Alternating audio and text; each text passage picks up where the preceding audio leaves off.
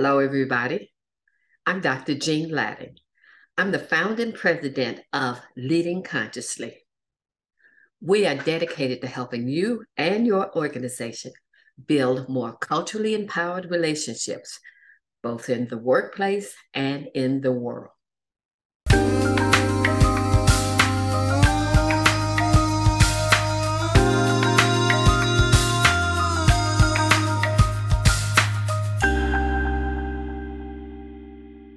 So imagine a guy named Phil who works in a software company, and he has to produce solutions allowing customers to track down their reports.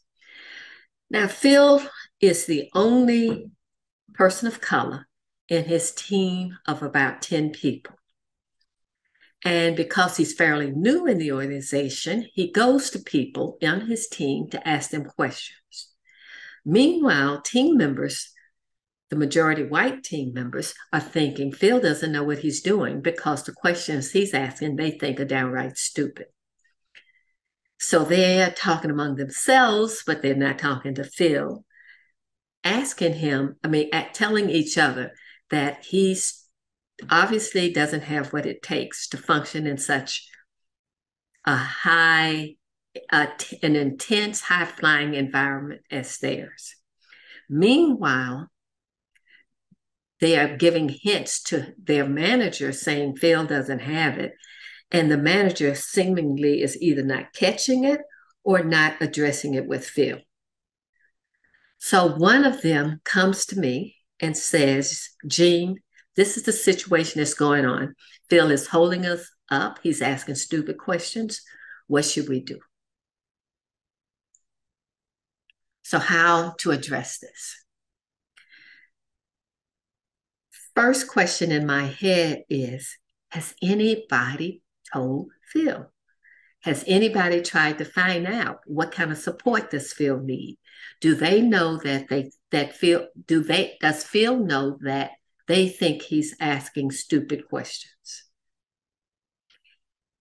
What I know from the research of my own experience is that people are afraid to confront people of color for fear, white people are afraid to confront people of color for fear of being called racist. And so what happens is the people of color fall behind slowly because nobody's telling them where they're messing up or where they need to be improved. And so they fall further and further behind, meanwhile watching their peers rise up in the organization and not knowing why is Jane or John or Susie getting all of the mentoring, whereas I'm struggling by myself. So what I would say, let's say the person who's asking me about this is Susan. And so Susan's my client asking me what to do about Phil, because Phil is holding up the works. She needs Phil's information. He's not producing it. He's asking stupid questions. So what I would say to Susan is, have you talked to Phil? That's number one. Well, no, I haven't talked to him because it's not my job, it's the manager's job. If the manager is being impeded by Phil's work, then it's the manager's job. If you're being impeded by Phil's work, could you first go to Phil and then ask Phil, can the two of you go to the manager to help straighten this out? But give Phil the benefit of the doubt. So usually when I suggest that, people are astonished. No, I can't do that. Well, let's talk about what's in your head that leads you to believe that you can't confront a peer. If Phil were Jane, who was white like you and female like you and your age and your generation and all of the above, would you have the words to talk to Phil? If yes, then go to Phil and say, Phil, I have whatever you would say to Jane, say, Phil, I have concerns I'd like to talk with you about. I want us to our work to improve. Are you willing to listen? And is this something that you're open to hearing from me? Always get permission first. I had feedback to give one of my colleagues one time, and I botched it because I said, I want to tell you what I experienced, and he jumped all over me, and he was right. I had goofed up. I shouldn't have approached him that way and just dumped on him. I should have gotten permission, prepared him, and see if he was open to feedback. Then explain to Phil, give him a concrete incident. Don't say your whole career is messed up and you don't belong here, all of the negative stuff you have to say about Phil, none of that. Just take a recent incident, describe the recent incident, and then make the request. Phil, it would have been more helpful to me if this had happened instead of that happening. Are you open to that? Is that something you think you can produce? Always ask, is this something he thinks he can do? If he says yes, you're good to go.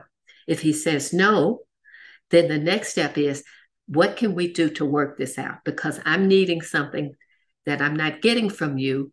And I know we both want to be successful. So, and we want our team to be successful. So what solution do you have to offer? It's that straightforward. Now, the other option, of course, is to just ask Phil, does he tell him the problem and ask him if he has a solution? That's what a lot of people would advise. I tend not to do that because I think when you go to someone with a hidden agenda, and in this case, I have a hidden solution in my head, when you go to have a hidden agenda and go to them with that, they can sense it. I've had people come and tell me stuff, want to tell me stuff. It's hidden stuff to try to make it easy for me. And the whole time I'm watching them and I'm thinking, just tell me what you're thinking. And occasionally I say it to cut people off and say, would you just tell me what you want to tell me?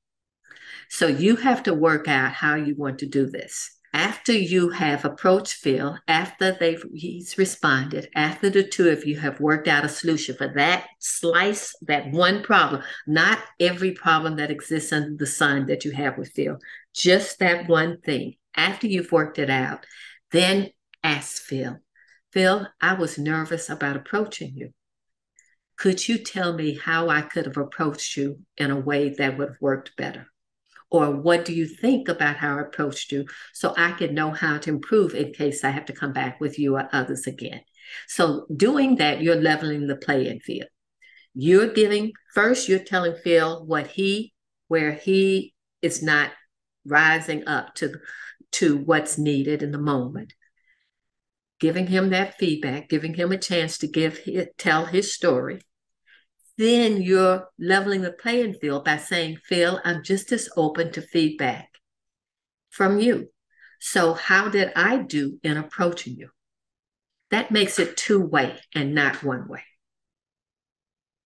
Hope this is useful. Let me know. If you like what I had to say, click below. And thanks for listening.